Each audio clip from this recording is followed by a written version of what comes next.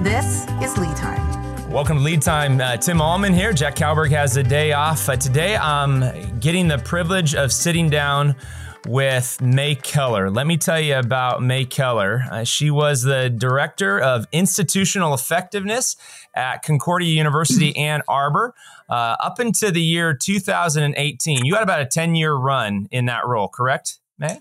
2011, actually. To 18. 2011. Okay, but about 7 years there.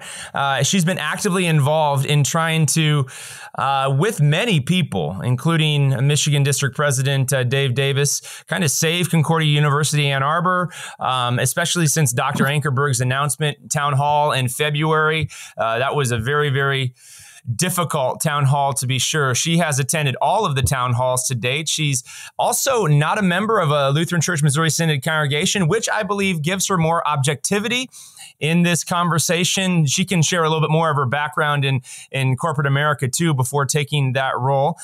She told me that being with Concordia University Ann Arbor, and shout out to Ryan Peterson and others who were there during that time, was the greatest work experience of her lifetime after years in secular America. Her job was quality management, performance improvement with a lot of data analysis, and she came out of the healthcare world. She also is familiar with accreditation. She helped build the management system there at Concordia University Ann Arbor, working closely with Dr. Ferry during that time. And she's become over time good friends with Tammy Ferry as well. And a number of people told me we should chat, and I'm excited to do so. But maybe before we get in, Mae, I just want to make this general statement. I've been leading podcast conversations, praying for open dialogue, disagreeing agreeably. Let's come together with diverse perspectives and talk. Again, it's been hard, and I understand why in this case. It's been hard to maybe have a conversation with Dr. Ankerberg, and there's been a lot of non-disclosure agreements as they've been trying to figure a lot of this thing out. Before we get into some of the details, leadership is hard. So for you, Dr. Ankerberg, for you, Dr. Hardy with Concordia University System now, Concordia University, the CUS, I understand the complexity of leading in higher ed this day and age. I also understand the dance that has been taking place. I've been to the last 3 synodical conventions, the 7-03 committee, trying to figure out how does Concordia University System relate to all of the universities. I recognize it's remarkably complex. And one of my favorite leadership kind of axioms today is lead literally means go forth and die. You're at the front lines, go forth and die. So it's easy to take shots at anybody who's at a senior leadership, from a senior pastor to a president of a university. And I think a lot of the conversation, again, is connected to the system. And one of my struggles today is I don't believe that there is maximum transparency. And this requires maximum humility in the system, which is the Lutheran Church Missouri Synod. And that's what we're praying for right now, that things that are said in the dark would be said in the light. And I really believe that Mae is going to help bring some light to this conversation. So Mae, how you doing, sister? It's good to be with you. I'm well. And you? All right. Yeah, so good. So good. It's an honor. So tell about I gave a little bit of a summary of your role, but what was your role at CUAA with institutional effectiveness, Mae? Well, as you said, I got there from a career in healthcare. I was originally a clinical psychologist and then wound up in healthcare administration. And I had the opportunity to leave where I was working and knew that I wanted to do that. And because of an illness in my family, it was an ideal time for my husband or me not to work full time. And I could do that. And I knew Concordia Ann Arbor from the Boar's Head Festival, really fundamentally. And I could tell that I was not their ideal candidate for this job. And at the same time, I had a lot of skills that I think that they really wanted to bring into the institution. And this was just when the merger was starting to ramp up. And so what I thought at that time in my life is, well, I'll come here and it's a fair deal. I know what they need to build, even though I haven't done it in higher ed, and I'll stay here a year or two. But it was Concordia Ann Arbor is a very, very special place. And I stayed there until I really retired in 2018. So institutional research or institutional effectiveness, and my main Dr. Ferry, by the way, it was Tammy Ferry, who was the head of institutional research in Mequon, is basically research that tells the institution where it is, how it compares to other institutions, what its trends look like. It can be research to identify program development opportunities. And that was something I was very involved in, as Ann Arbor has really added a lot of healthcare programs. Kurt Gilo was the campus executive during a lot of that time. And so I was involved in doing feasibility studies and writing the first proposal to the state of Michigan for the nursing program and those sorts of things. And to the extent that I can get to transparency, it's really because there is an enormous amount of data in higher education that is publicly available. So it's possible to see not only your own institution, but to see it in the context of other institutions. Yeah, and we're going to get to that. That's wonderful. Yeah, so tell about the early years of the merger and any speculation on what went wrong. Okay. I think the early years of the merger were they were really exhilarating, and they were fun. And then there were days when it seemed like nobody knew what they were doing, and they were kind of chaotic. There was just a lot of operational knitting together that had to happen. How do you register students? How do you set up courses? Are the courses different here and there? How do you make them cohere? What those kinds of processes across both campuses, the real infrastructure of any business, and certainly a business in higher ed, was a big focus. And there was an enormous amount of collaboration and energy that was brought to this. And for the most part, people in Mequon and Ann Arbor, not completely, because Mequon was bigger and even bigger then, they had counterparts, and there was a lot of interaction across both campuses. And strategic planning retreats were large. There was a large number of people who would be there. I felt like that was a world that I was privileged to be in, really until around the time that I left. But it's also true that what began to happen is that some of those counterpart relationships were trimmed a bit, that it seemed maybe like things could be streamlined. And it also seemed that as long as things were running smoothly, maybe things didn't have to be attended to as intensively. And I have to say that there was a tremendous amount of gratitude on the part of Ann Arbor. There was a tremendous amount of work invested in this on the part of people in Mequon. And President Ferry really was an inspiring leader through this. I can't know what happened, but my speculation goes something like this. There was a turnover in administration. And as human beings, we are not always as good as we might be at collaborating across a lot of geography, or imagining the complexities that are local elsewhere. And so I just think that probably played a role in it, especially with the turnover in the administration. And President Ankerberg had a lot of people like Al Prochnow and Bill Cario, who had been at Concordia, Wisconsin for many, many years as part of his team, but they retired not so very long ago also. Okay. So that's helpful. What would you say? I mean, people may say, wow, Mae, you've not been connected since 2018. What kind of gives you the credence? We're 6 years down the line. A lot has taken place since that time. So what invites you to kind of get re-involved, and why should folks listen to your perspective, Mae? Well, I ask myself that very question. So, I think that I was encouraged to do this because I have a set of skills and a knowledge base that isn't necessarily duplicated. There are, and that I can bring that perspective to this discussion and maybe supplement what other people have had to say. The other part of why is it that I should be listened to after 2018 is really that what I did since February is very much what I used to do. When I mentioned that there's a lot of publicly available data in higher education, I basically accessed that and did the same kind of reports that are familiar to me from my years at Ann Arbor. So, no, that makes sense. So you put a lot of people have seen the timeline, Mae, and you kind of compiled based on your research that timeline, correct? I did not compile the timeline. That was a group effort. And I take very little credit for that.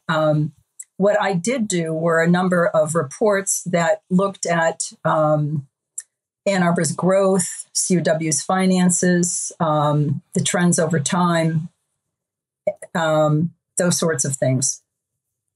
Okay, well, good. Let's get into the growth then. Tell about Ann Arbor's growth, especially in the context of the higher ed market, for sure. Okay. So one of the things that's been talked about that it shows up in kind of every account of this is that Ann Arbor saw record enrollment. And the argument that Ankerberg made in February was that enrollment was not the sort that was going to make the institution financially viable. So I had not looked at the growth, obviously, in a number of years. So what I did was to access data from the private nonprofit institutions in Michigan. And everyone knows that the last 10 years have been difficult in higher education. And there was a kind of subtext in the February town hall that Michigan was not a good place to be in the higher education business. But this is what comes across. In a difficult market, not everything goes down to an equal extent everywhere all at once. It's a much more nuanced picture if you look at things on a more individual level. And there are often gainers and I don't want to say losers, but institutions that lose ground. So in Michigan, in the last 10 years, let's start with the public sector, which I also looked at. There are 15 institutions in Michigan, and 12 of them saw declining enrollment. Only one of them, U of M Ann Arbor, really saw any significant growth. In the private nonprofits in Michigan, there are 28 institutions. 18 of them declined, some of them as much as 74%. Which is crushing. 7 of them held more or less steady, and only 3 of them saw significant growth. Concordia Ann Arbor was the second with 80% growth. Now, a lot of that growth is a really very direct consequence of the merger. There's just no question that was an enormous benefit to the campus. But that growth had continued. And Ann Arbor had developed more healthcare programs and, in fact, had 2 doctorates. Those tend to be the most profitable programs, the graduate programs, that were slated to really launch in the fall. And one hopes that they still will in physical therapy and occupational therapy. So the bottom line here, just to recap, is CUAA grew in an extremely adverse market in Michigan. And was poised for more growth because it wasn't stagnant in terms of the program development. So that was one of the first things that I looked at. And it raises the question. So what would you?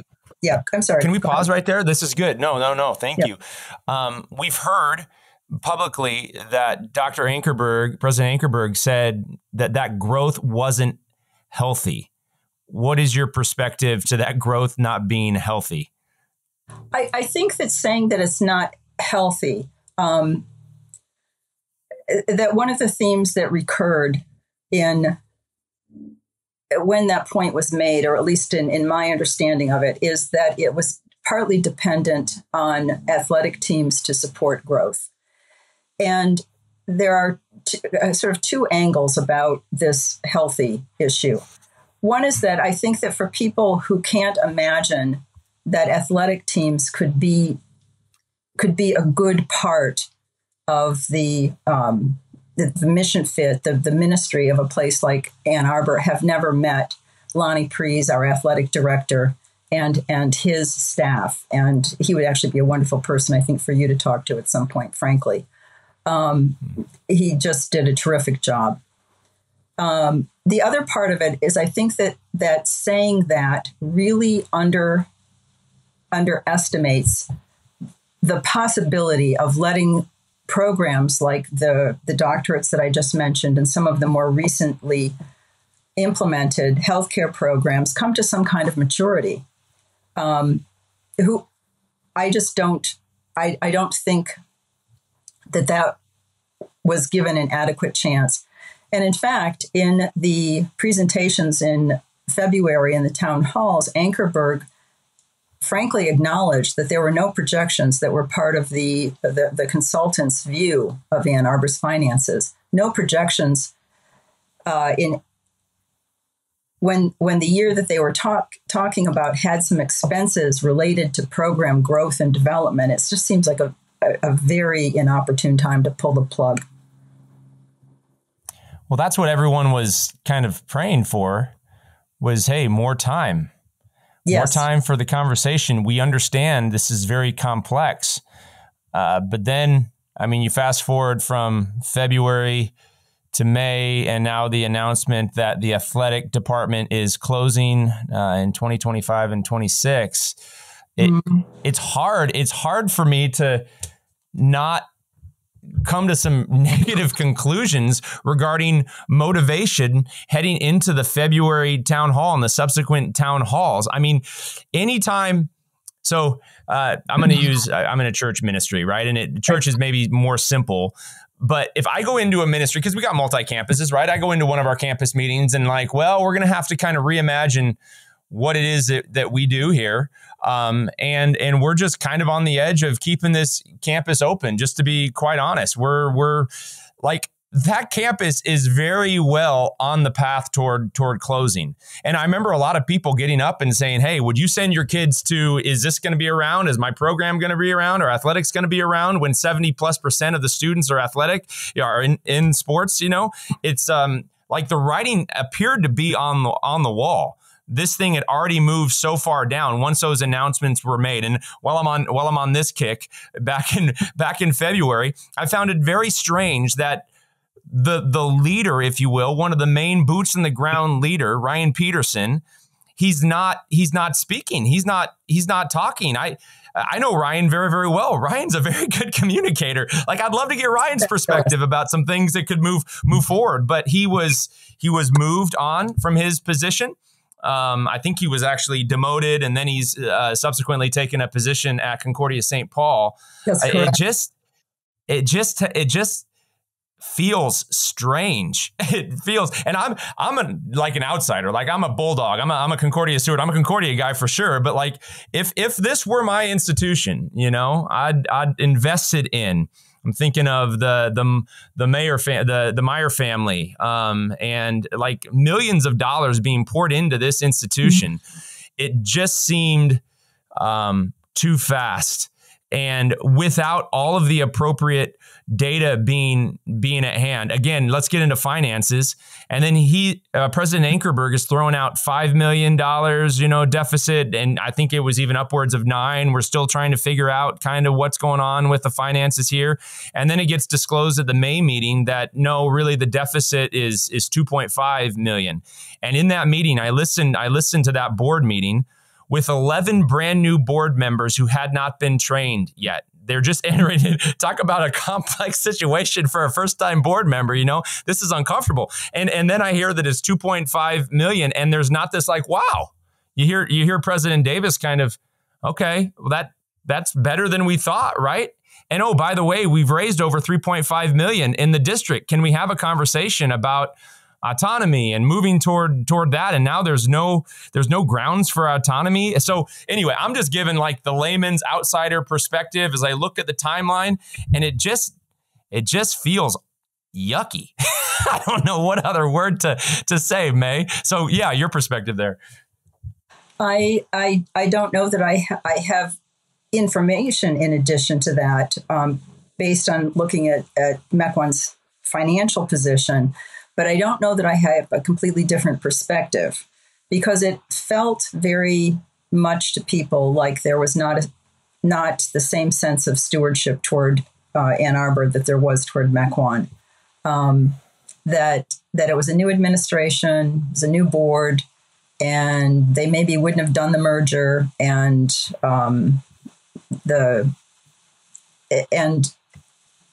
begrudged it. I mean, that one of the subtexts that got talked about was a sense that Ann Arbor was ungrateful and wanted to keep doing what it was doing and have Mequon pay the bills. Ann Arbor was, in fact, never asked to come to the table with any kind of strategizing about financial issues. And I can certainly say that Ann Arbor was extremely grateful for the benefits and gifts of the merger. I just don't think there was the same sense of stewardship. What happened in February also was that this was communicated as if it was a financial emergency. I'm not going to say financial exigency, which is a term that has a more kind of formal meaning in higher ed. But that just wasn't borne out when I looked at Mequon's situation compared to other institutions. So say more there. Yeah, let's go deeper there. Okay. So without getting too much into the weeds here, the data that I described is collected through the Department of Education with over 6,000, higher education institutions in the country. And it's data that covers students and faculty and money and the degrees that are offered, and it's everything. It's hundreds and hundreds and hundreds of variables. And you can download data sets from this very rich resource, which has the acronym IPEDS, Integrated Post-Secondary Educational Statistics. And you can filter it in certain ways. So basically what I said is, show me all the private nonprofit institutions in Wisconsin and Michigan with enrollment less than 10,000 students that at least grant master's degrees and above. And then I also added in the other CUS schools, right? And then I took out a few institutions as really being very non-comparable. So I wound up with a set of 39 comparison institutions. And within that, CUW, and the data, by the way, are a little bit older because the most recent year available is 21-22. But CUW's financial position, if anything, actually sounds a little better now from what I've heard than it was in this data. So they have, I think it was the 6th or 7th largest endowment. At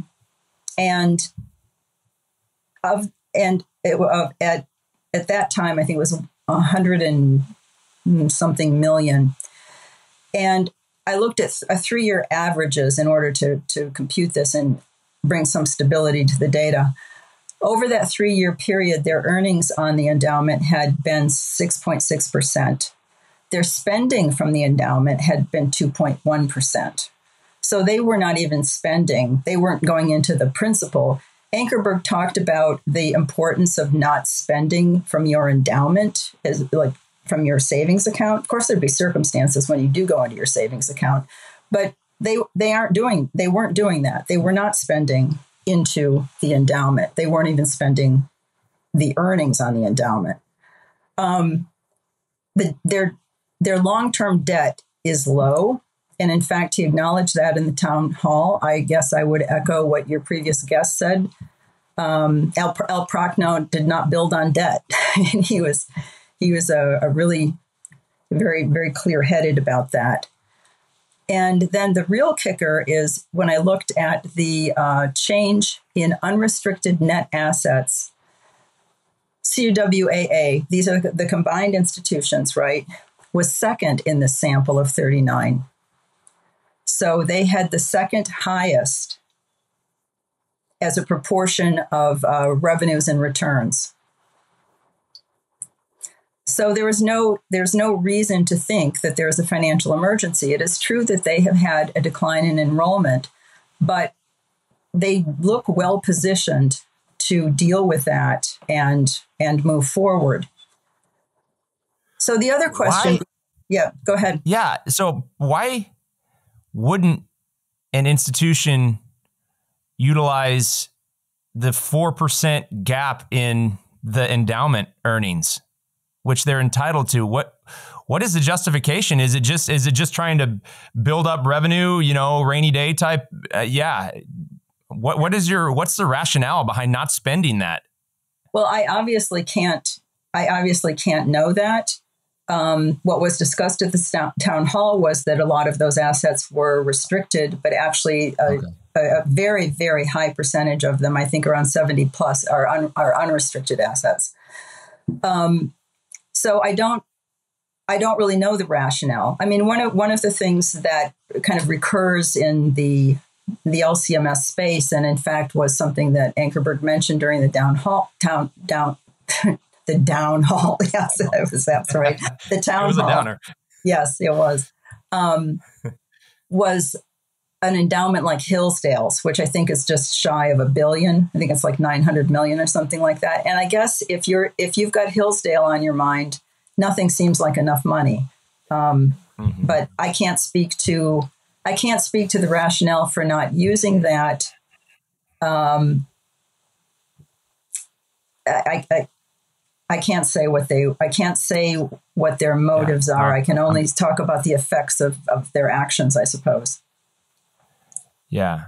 Well, the endowment at Concordia, I think Pat said something a number of months ago around the other Concordias needing to live off the entirety of their endowment assets just to make a go of it. I think he even talked about my alma mater, Concordia, Nebraska. And why would this merger? I get it's complex, but why wouldn't they live? It just doesn't. Again, I'm getting at the rationale. Other Concordias have made different decisions around their endowment. Isn't that right, Mae? I don't know what decisions the other Concordias have made around their endowments. I can certainly say that the combined endowment of Mequon and Ann Arbor is by far the largest in the system, by far. Yeah. And not all of that, and my understanding is about 27 million of that is allocated to Ann Arbor, which of course raises the interesting question: in the wake of this decision, donors who are a part of that, how is that going to be handled? Yeah. Yeah. No, that's very interesting. So let's get into how we got here a little bit more. I mean, I kind of did a quick pass through a number of the points on the timeline. What did I miss? What else do you want to highlight, Mae? I'm sorry. Can I go back one? There's one more thing yes, I was going to say about digging into the data, the financial data. The other thing that I looked at were just trends to see if the financial data, what I've described is comparing Mequon and Ann Arbor to these other institutions. But the other thing I wanted to look at is if you look at things over time, what comes across. And the amount of long-term debt as a percentage of revenues and returns for Mequon actually is at an almost historic low. It was around 30% in around 2010, and now it's around 18%. And I'm not talking about debt you have to pay this year. I'm talking about long-term debt.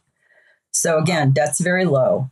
I also looked at the value of the endowment. The value of the endowment has done nothing but climb, and during the years of the merger. So this subtext that somehow Ann Arbor had eroded Mequon's financial position. It's true that money was spent on Ann Arbor, and that was wonderful, but Mequon was not put in some terribly disadvantageous spot as a result of that. So anyway, onto the timeline and so on. So just to summarize, it doesn't appear as if there was as much of a financial crisis. Now, it's a matter of opinion and the narrative, right? But just from an outsider's view, I wish more time had been given before a number of these announcements were made, and that the wider church was more engaged in the conversation rather than less. So yeah, let's get into the timeline. It's disappointing. I would actually argue that it's not a matter of opinion that there was no financial emergency. I mean, I just don't see any data supporting that there was a financial emergency. And especially when Ann Arbor's gap moves from 5 million to 2.5 million, that actually was a moment of hope in all of this, as I'll get to. But anyway, so the timeline.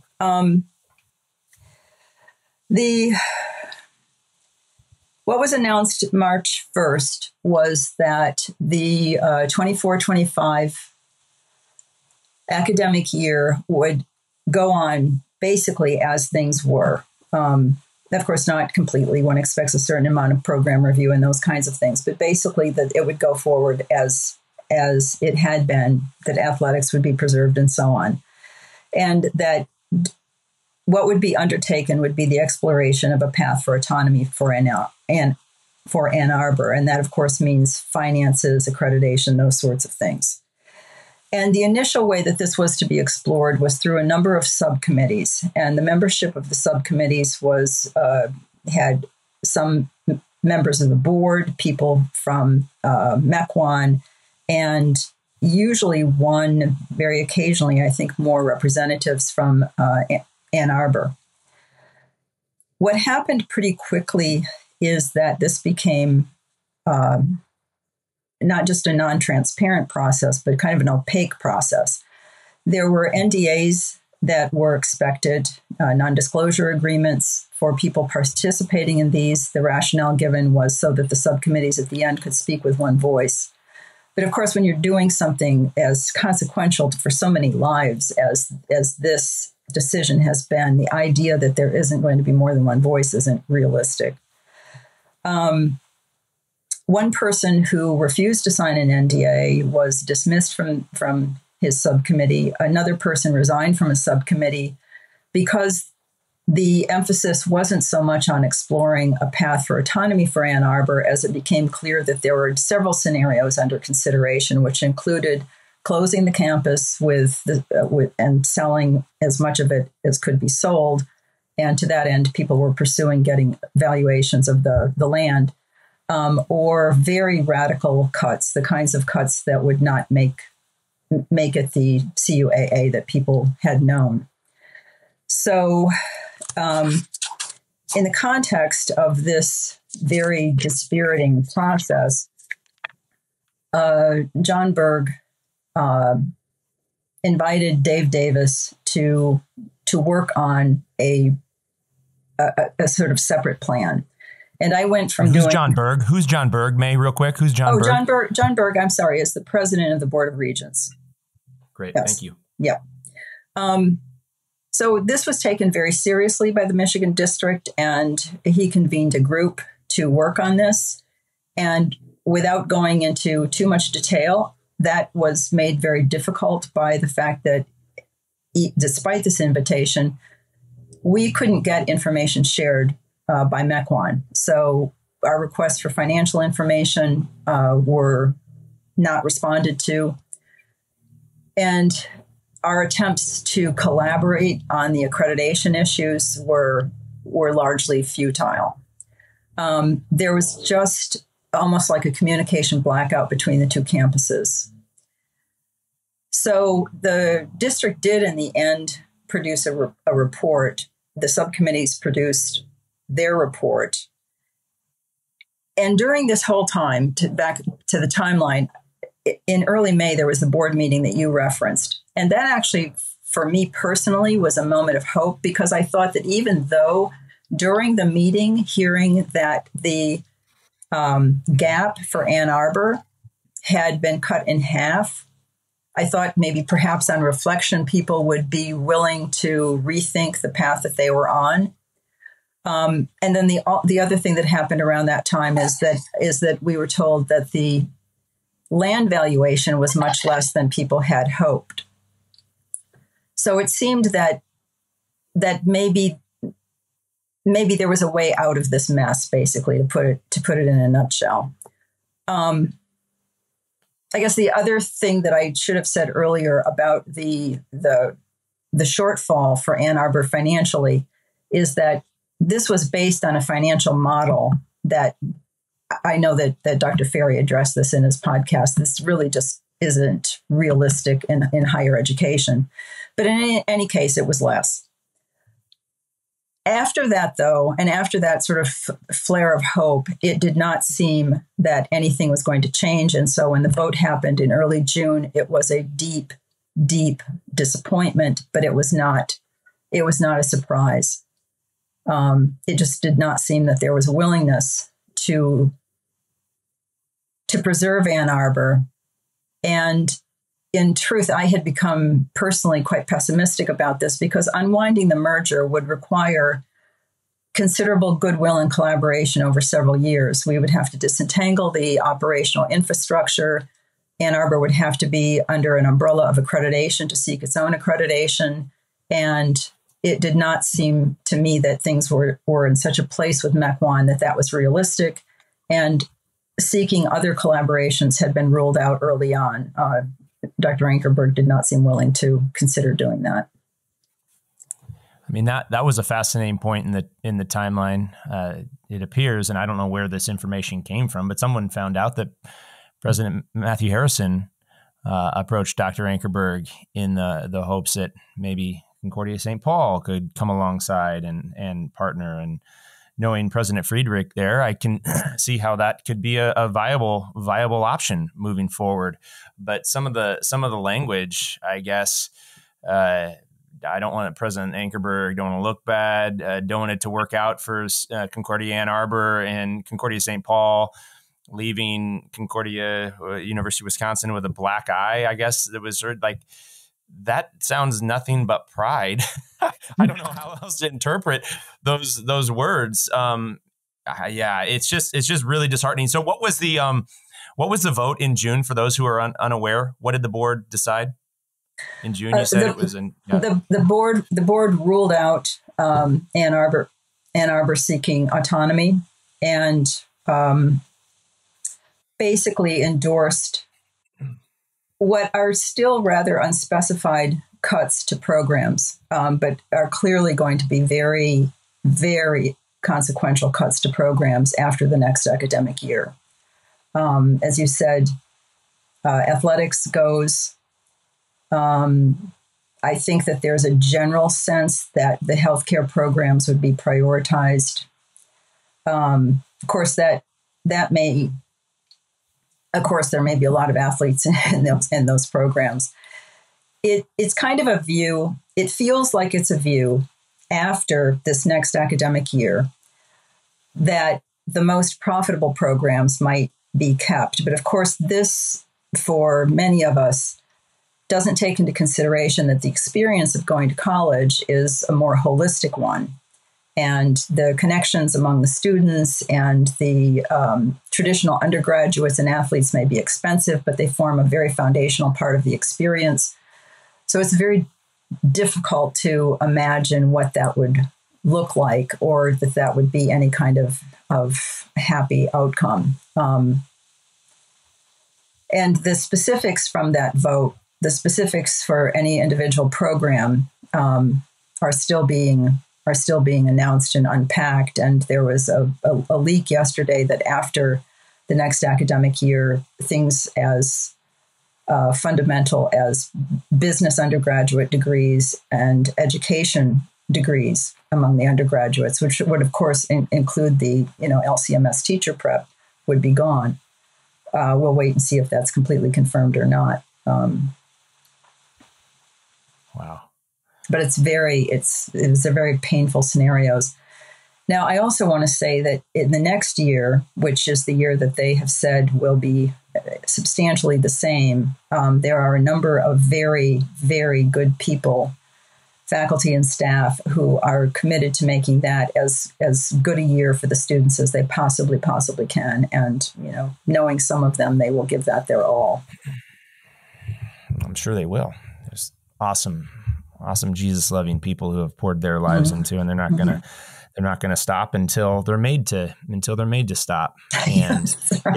it's hard for me to see, especially with athletics being now removed in 25 into 26, how the undergraduate campus life continues there much beyond next year. They said in the May town hall that projections for enrollment in the undergrad program were like 50 some percent, I think it was like 46% down, which is like, duh.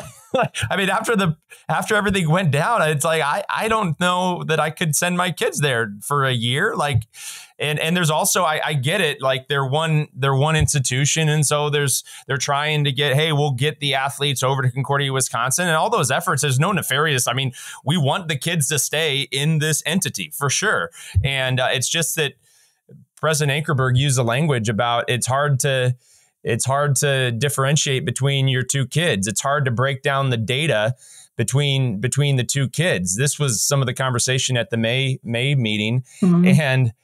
And I'm sorry, but if you use that analogy, it's like you're choosing one kid and leaving the other kid to fend for themselves, and not even fend for themselves. Fend for themselves would be autonomy. That'd be great. Right? That'd be great. You're choosing death for that. Now, is there like any hope? Like, is there any backtracking that could take place? Anytime you get to this kind of black and white, we've come down this, I really believe there's always hope. One, there's always hope in Jesus. Praise be to God. Yeah, we know who owns us and a cattle on 1,000 hills moving forward. But man, what would happen if President Ankerberg and others came into the meeting and just kind of said, you know what, based on some of the data, we're ready to come back to the table to get creative in solving this problem to help the undergrad program continue. Again, it just looks like there's going to be no walking that back at this point. It looks like they would love to sell the asset, most of the asset, and help Concordia, Wisconsin live off that asset. Anything? I think I'm interpreting where we are at this moment correctly. Is that fair from your perspective, Mae? I think that does feel fair. I mean, I want to borrow from your previous guest and say that I think that a number of us have these surges of what I will call relentless hope. But it also feels like we're in a real, a very, very sad, and I would say tragic place around this at this point. I don't see any indications of this being walked back. Yeah. And I also don't think that the offer that treating the students like, well, it's one university, so come to Mequon. There are a lot of problems with that. These are mostly Michigan kids with ties, of family, friends, congregations, etc. Everything that people have in life that are more rooted here. There are also tuition grant programs in Michigan that help a number of our students financially that they would lose if they went out of state. So this has, by and large, been a very unappealing offer. And the other thing that I would mention is that the requirement, the accreditor, the Higher Learning Commission, really requires that if you close and discontinue programs and all of those sorts of things that go with radical cuts or closure, you have to offer teach outs, and teach outs have to be within a reasonable geographic distance. So it doesn't matter if you say that, well, we own this institution and they're our students. You really can't require them to move 7 hours away. So when and how reasonable teach outs will be offered remains to be seen. I don't know that I ask questions around the first financial analysis for folks that just want to go back a bit. And this is when they brought in, they kicked out the Cario group, I guess, right? I don't know. I had a Cario friend back in college, but they didn't kick them out, I guess, but they weren't invited to the table, and they didn't receive their financial analysis, their projections into the future. And they went after another group. Like, that. What's behind that? Because their analysis was, I think, a little bit more reasonable, charitable, hopeful, honest, to be sure. And then they went after another group. Like, can you get behind the curtain there a little bit, Mae? What's going on? I in a lot of ways I can't. What the town halls were predicated on the results of a financial analysis that was conducted by third-party consultants over a period of 2 days. Now, in my previous career, I was involved in a couple of these kinds of results, and doing something in 2 days with such a complex organization, separating out the data, it makes one concerned. But this was also the analysis, which, to my knowledge, was not widely shared by President Ankerberg. Certainly, I've never seen it. That had the idea that you have these expenses in higher ed and you pay for them out of these revenues, and that was very strictly interpreted. And that was the point that he made that first sent me off back into IPEDS data researching this, because my question was, does any school in the COS live this way? Does even schools that are doing well in the private nonprofit sector, do they function this way? And the answer is really no. That there are often what he was calling operational deficits, and that's when you use the endowment or the earnings from the endowment or donors to make up the difference. And when you're in a mode of building programs, of course, you might have more of those gaps, those shortfalls. So that analysis, which was relied upon in February and continued to be relied upon in the report that they published in June, was, in my opinion, and in the opinion of many people, very, very flawed. And they had to do a lot of work in the path to destruction, I guess I'll say. So, again, I'm a layman in this. I've not been in higher ed, but it's kind of like I'm looking at a budget, and a certain area, department, campus is underperforming, right? And then I have one of two choices at that point, right? I'm either, okay, we're going to figure it out, and we're going to use all of the resources, all of the people, manpower resources to boost up that department, which I have done numerous times in a church and a school, a family of ministries here. We view ourselves together. We collaborate. Or I paint the picture that you're not living up to it. But the complex thing here, and I have that choice. Like, we could close things, we could do things, we could paint a narrative that says, hey, this campus underperforming unless we get performance, right? The hard thing with this is then you get into the data with President Ankerberg, and he has a very hard time like differentiating even the data. So like, he's painted a narrative, but then you get like behind the narrative, and he's talking about, well, all of this is really kind of hard to suss out. You can't have it both ways. Like, it's either you've differentiated it and you've called it what it is and you've moved on a path, or if it's harder, well, maybe that's because it's more complex and you should have more time to figure this out. Like, that's why people are frustrated right now, is you've put all of the blame, if you will, on Concordia Ann Arbor, but like, it's a shared thing. It's always been a shared thing since the merger took place. So man, if you could work it back and just let's see if they can figure it out.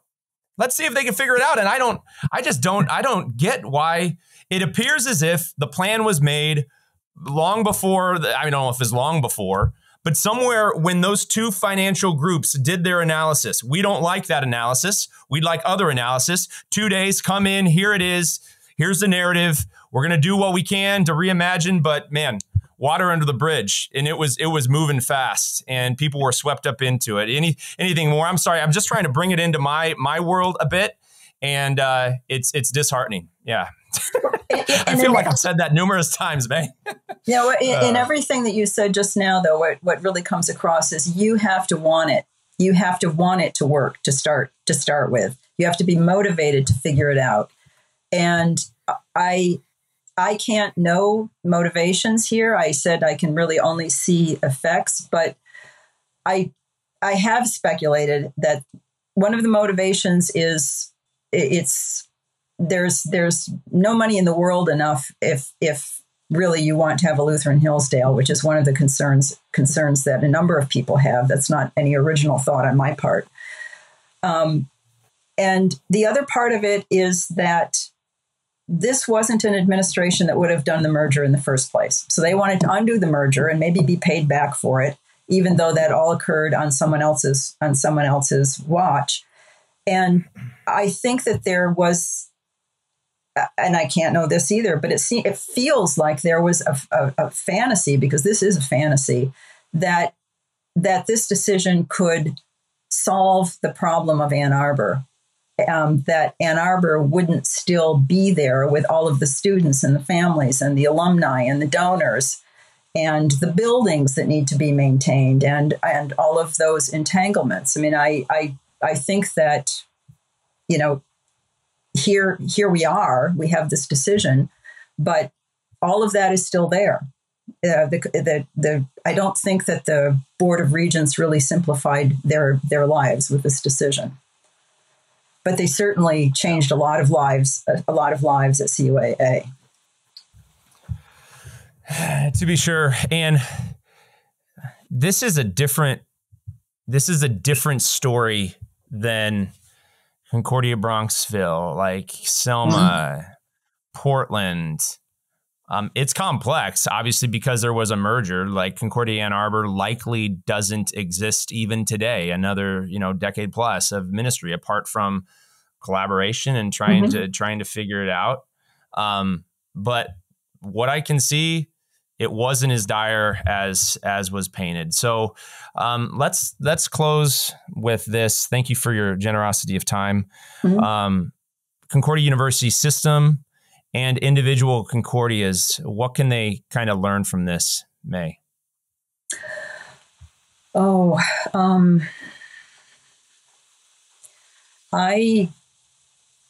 don't know. I mean, it feels to me that there is a profound divide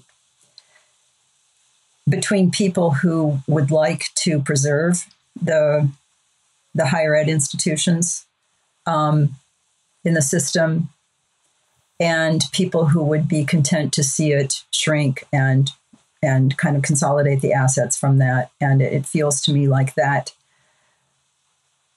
tension swirled all around the situation in Ann Arbor and resulted in really, if there was any synodical intervention that might have been helpful, it certainly isn't anything that I saw. If there was anything from the CUS, it felt like they were bystanders from where I have been in this. And I certainly haven't been in a lot of the conversations within the LCMS, but I've been pretty close to the action. As I understand it, if there are changes in the other boards of regents in the next few years, they're likely to go in the direction that the changes in the Board of Regents went in Mequon. I believe that's correct. And what was that direction, Mae? What was that direction in Mequon? Yeah. Well, this very new board, and with arguably much less experience of higher ed than the board they replaced. So I do not, I guess I'll just say this very directly. I would be very anxious if I were the administrators or boards of the other institutions. The CUAA is defined as a branch campus of Mequon at this point, but it had a long, long history since the 1960s as being a part of the system. And it in the end was really treated as, as property, as an asset to be done with whatever the Board of Regents decided. That's how it feels. And Again. the students and their families are paying the price. I mean, every time somebody has to transfer in higher ed, they run the risk of not completing their degree. It costs them more money to lose the time. There are responsibilities for institutions that kind of pull the rug out from under their students like this. And I think that is a story that is going to continue to unfold. Well, this is why there was a lot of conversation around 703 Concordia University system, because there's just not a lot of trust in our system right now. And I don't know that there's maximum transparency. I don't know if anything came down from, the CUS group about this. I don't know how they were engaging with Dr. Ankerberg, and all I know is we've talked about the prior approval list here, and I think that's kind of what you were stating is controlling that prior approval list in terms of who gets on the Board of Regents in these. That's a very, very powerful lever that comes from the President of Synod's office. Mm-hmm. And I don't know that we've been engaging all of the brain trust, if you will, within the Lutheran Church Missouri Synod. I pray there's a lot of folks that probably will listen to this, and I'm sure they'll have lots of opinions, and that's just fine. We have a lot to learn, and humility is the path forward. Bringing what is in the dark into the light. I hear non-disclosure agreements. Like if I'd have to go down a path with that as a local parish pastor, I mean, that would just feels like, what are we doing? Like conflict is necessary. Disagreement is necessary. I get sharpened by people that have a diverse perspective, but it's just, we're not managing right now, at least collectively, difficult conversations as well as we could, and I pray will, into the future within the Lutheran Church Missouri Synod. And some people have said, is the mantle of God's grace leaving this? I pray not. I pray conversations like this. I've tried, Mae. I'm trying to be charitable and kind. Again, leadership is very difficult. Dr. Ankerberg, praying for you. I'm praying for reconciliation of relationships. It's just been very difficult. And kind of closing comment from you, Mae. I'm just glad you're involved. Thanks for staying connected. You put a lot of time into that institution. This would maybe be a good closer. That was your experience there at Concordia Ann Arbor. It was very evident that it was a Lutheran institution, right? That this was a, you didn't come from a Lutheran background per se, but your experience of grace and scripture and the love of Christ alone, etc. Like I know a lot of leaders that were there, obviously Pat Ferry, it was still a very Lutheran institution, Lutheran experience. Say more there, Mae. I just don't think that there's any question about that or about the depth of the commitment to that. And one of the things that I've wondered about that may or may not be accurate is that it's Concordia Ann Arbor. And so Ann Arbor as a city has this very liberal secular reputation, correct? Yeah. And so I wonder if people far away from CUAA think that it is nestled in the home of hippies and the hash bash. And so it cannot be a Lutheran institution. And I don't know how to counter that except to say you have to know these people, you have to be there, and the commitment to that was evident all the time. The leaders on that campus, and I think that it's such a tragedy to assume that we know so much about people who are far away, and that we judge and in such uncharitable ways and want to remake everything in our own image. It feels like that's not where that energy should be directed, and especially when there are misunderstandings about that. Mae, you're a delightful follower of Jesus. I've had a good time getting to know you, but I'll be honest, I have not had a fun time talking about this. I'd much rather talk about other things, man. This is so messy. So thanks for engaging the mess. It requires a certain level of courage and just being willing to talk about me kind of in the court of public opinion. I think you've said, if people want to follow the Facebook group, what is that group right now? I hardly get on Facebook at all, Mae. Yeah. So the Facebook group is Concordia Matters, and the reports that I mentioned, the timeline that you mentioned, all of those things are posted there, and that's a source of information. I mean, it's hard to get the story out, and I know that this is frustrating to people in Mequon.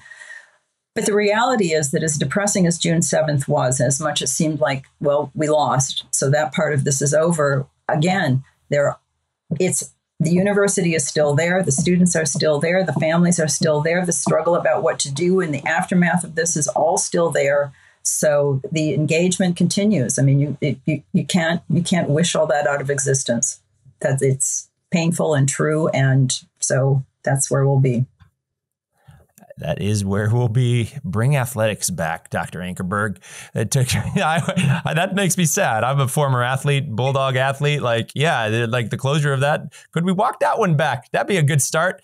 And then maybe start toward separation over multiple years. It's still choosing the path of humility could still be a viable option. From what and again, Dr. Ankerberg and others, you would probably disagree because you have different information. I'd love for you to disclose as much as you possibly can as things move forward. That is our prayer. It's a good day. Go and make it a great day. This is Lead Time. Sharing is caring. Like, subscribe, comment wherever it is you take in these podcasts. We kind of have a commitment to talk about harder things, and this is one of those examples. So thank you, Mae. You're a gift to the body of Christ. Thank you, Tim. My pleasure.